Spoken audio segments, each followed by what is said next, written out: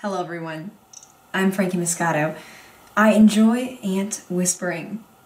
I occasionally sleep on my left side, and I have never even been to Nebraska. Today on Franki Cooking for Franki, I'll be preparing my famous Fit for a Franki Strawberry Shortcake.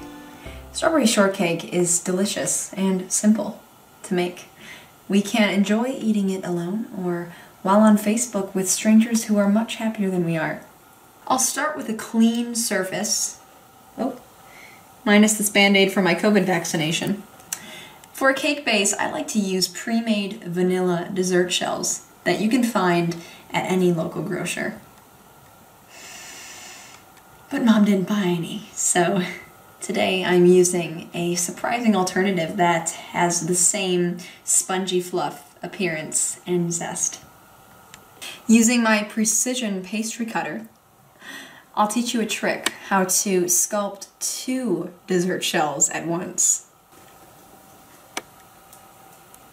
I'll use the trimmings for an elegant garnish. Now, don't you just want to sink your teeth into this? Oh, so tasty.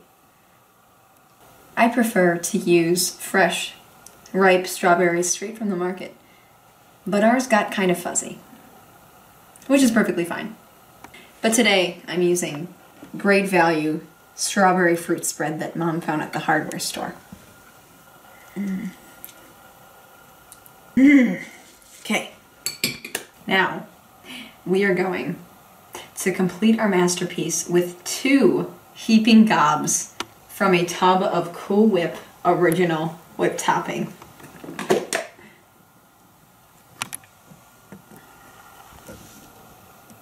Well, it must have been the right temperature because little Miss Goldilocks ate it all up.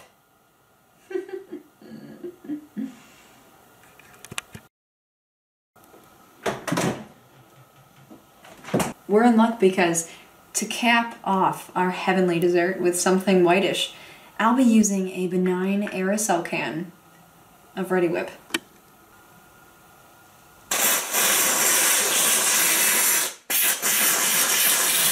See how voluminous this is already becoming? So exciting. There is nothing better to serve with real strawberry shortcake than a tall glass of strawberry milk.